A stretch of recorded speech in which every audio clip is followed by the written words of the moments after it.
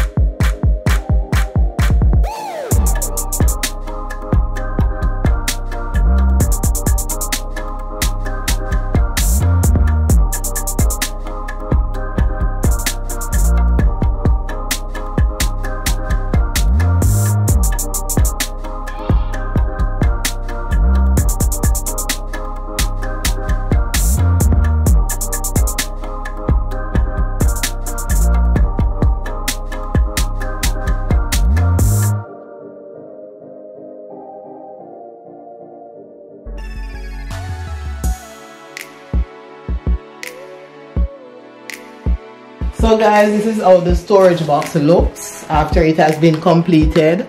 This is the inside, nice clean finishing. I added 2 straps at the side to keep the lid from falling backwards. So remember, I told you that this is a queen box and it was made for a queen to be placed at the end of a queen bed. This is a king bed. I remember I also said it can be placed at the end of a king bed. So this box is a multi-purpose box in the bedroom. You can sit on it, of course, and you can store things in it. So you know, a lot of persons sometimes them have this whole bag of pillow and cushions on their bed like me, but they don't like to sleep with them. So what you can do is to take your cushions, your throw, your pillows, whatever, and you can just simply store them in the box. You can store anything you want in the box. So this is how the box looks in a bedroom space. And guys, let me draw your attention to this headboard. I made this headboard. If you'd like to see how I made this headboard, you can check out the link. I'll put it somewhere here on the screen. And if you want me to make a storage box like this for you, you can connect with me on Instagram at freecasdesigns, Facebook freecasdesigns, YouTube freecasdesigns, and email freecasdesigns@gmail.com. Thank you so much for watching this short DIY video. If you have not subscribed to the channel, what are you waiting for?